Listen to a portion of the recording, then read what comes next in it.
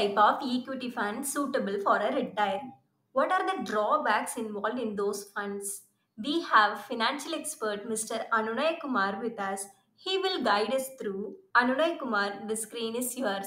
Now, two ways to answer this question: your equity element being lesser and the debt element being higher. Other one is there is a fund as a category with SEBI, and we also have that fund with us, which is called a balanced hybrid fund. This fund takes around 40 to 50% in equity and a 50 to 60% in debt. The fund in itself creates a mechanism in such a way that we will never be onboarding the higher equity risks.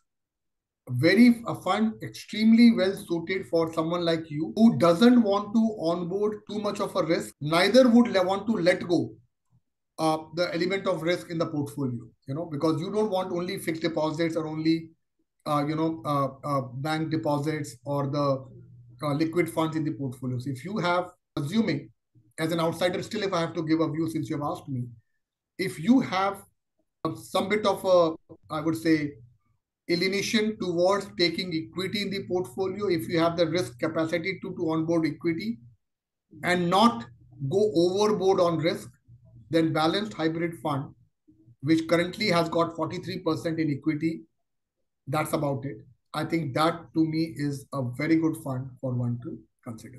Thanks for your detailed answer. If you have any doubts regarding this or any other financial decision, don't hesitate to book an appointment with our financial experts.